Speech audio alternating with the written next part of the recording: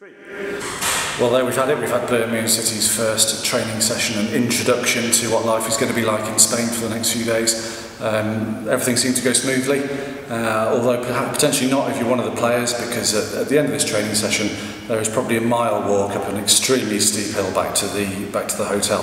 So even when the final whistle goes for the training session, there's still some physical work to be done. I think that's going to be very much the flavour of what's to come.